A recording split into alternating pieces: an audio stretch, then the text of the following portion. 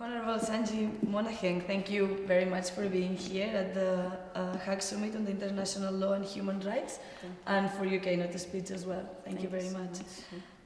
Regarding your extensive experience in the promotion and protection of the human rights issues, do you think that it's possible to ensure a better adoption of human rights? Are the international agreements the best way to achieve this fulfillment? Or it's more a cooperation between civil organizations and political institutions necessary? Countries, including mine, have signed all sorts of instruments, human rights instruments, over the years. But what we are witnessing in most cases is that despite the fact that they have ratified an international instrument, despite the fact that the Constitution is rights-based, states don't deliver on the protected rights of their communities. But that doesn't mean that that we should not pursue further ratifications, and especially without any reservations. But at the same time, the role that civil society plays is crucial. They have to keep talking to governments. They have to keep highlighting deficiencies in the delivery of human rights. I'll give you an example with the African context. The African Commission on Human and People's Rights, it operates along the same lines as the UN Human Rights Council in Geneva. Every 2 years, countries have to come to the Commission to demonstrate to the Commission how they are implementing provisions of the African Charter on Human and People's Rights. The Commission names and shames, they interrogate, they want to know what programs countries have put in place. They want to know what laws have been changed to bring the country into compliance with the African Charter on Human and People's Rights. And as the countries submit their 2-yearly reports, we have what are called shadow reports from civil society organizations. And most times, you'll find that what the government is saying is actually a little bit exaggerated. And this is exposed by shadow reports, because when the Commission receives a periodic report, it goes online. So civil society organizations have it, and they're able to say, no, here they're wrong, here yes, they have done something. So it should be an ongoing exercise. All of us, all hands on deck. Thank you. After its creation, the International Criminal Court helped to end impunity for perpetrators of the most serious crimes in the international community. But some of the most important states still are not part of the Rome Statute. How can we convince those states to get involved and throughout the human rights and the international organizations help to? You know, the problem here is state sovereignty. The international community, civil society organizations can only talk and encourage. And most times ratification is also dictated by what pertains in the laws of a particular country. And also, as you know, a lot of things are political. But from the perspective of the court, we keep talking. We are advocating for universality of the Rome Statute. But that's the best we can do. And as we are aware, all the international NGOs and IGOs are also talking about encouraging more states to join the Rome Statute, because the belief is that this is one instrument that should be universal, that should apply to each and every country, that should protect citizens of each and every country in the universe. But as we are aware, we still get ratifications of the Rome Statute. Maybe the only problem is that it is slow. And as you rightly point out, the leading countries, some of the leading countries in the world are not part of it. But it is so complex. It is so complex. Yeah. But this doesn't mean that we should stop. We should continue encouraging such states and talking publicly about what some people have referred to as double standards. Because as you are aware, some of those states have referred cases to the ICC. Yeah. And yet they themselves refuse to be, they refuse to be regulated by the Rome Statute. Yeah. Thank you. I'd like to ask you a question also about women's rights. We have an initiative at the Institute for Cultural Diplomacy called Born Equal, which is trying to really look at the situation of women's rights around the world. Yeah. On the one hand, as you look at cases like Rwanda, there's reason maybe to be optimistic. I think Yes. Rwanda has the highest number of female members of parliament, Exactly. and you really see things happening.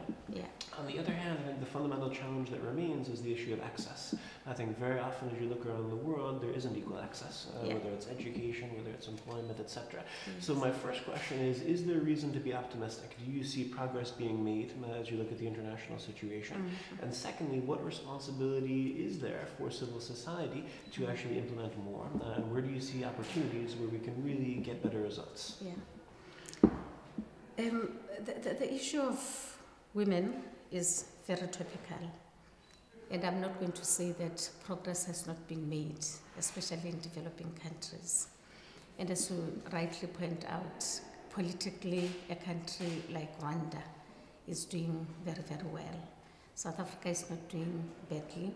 So it depends mostly on what you are looking at. For instance, in Botswana, there are 57 members of parliament. And I think this year, we went to elections in October last year, and if I'm not wrong, we have only 4 women. Okay. And this has been the norm, if you like.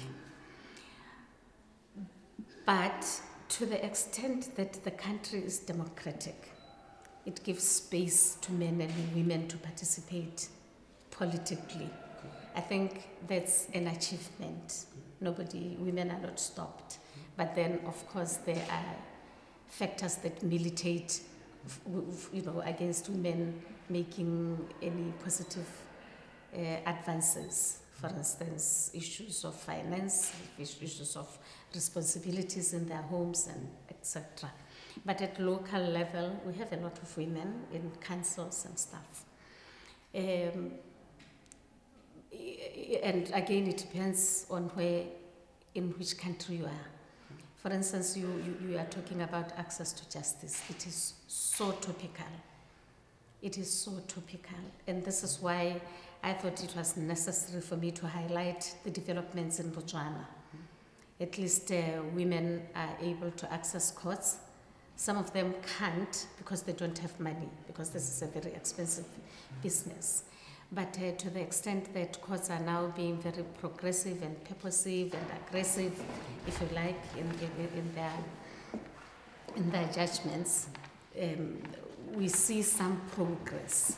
And it depends again on where you are really. The degree of independence of the judges, the independence of the judiciary differs. But yes, we are seeing some progress in some areas, and there are some areas that are still lagging behind. And our view as women is that, and women and men actually, we should not relent, we should not give up. Change comes slowly, especially in situations like ours where societies are so conservative. In this day and age where a man should not be consulted when his child is being adopted. This is based on culture. And culture is not about to go anywhere.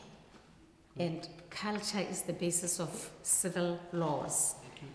And I think our responsibility, especially you, the younger generation, is to make sure that there is some harmonization between culture and constitutions. And of course, as we all know, when a cultural rule or a traditional rule violates the constitution takes place, or the cultural rule should give way. So in my view, there's a lot to do. it's still a long way off, but we will get there. And I think one of the things that I personally have been advocating for is we are the role models. We need to inculcate these values on yourselves. And you also have to be receptive.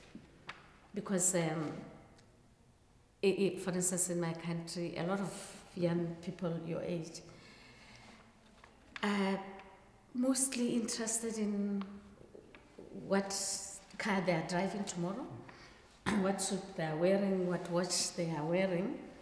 Issues of human rights, and these are their own rights. They've left basically to us. But I'm now tired. When I leave the court, I'll be an old woman. I can't be doing what I used to do. I mean, I say this to my children.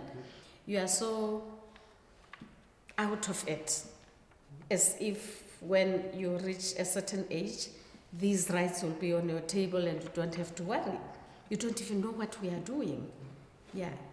So, yeah. Well, you partially answered my last question, where I wanted to talk to you actually about culture and what cultural diplomacy can do.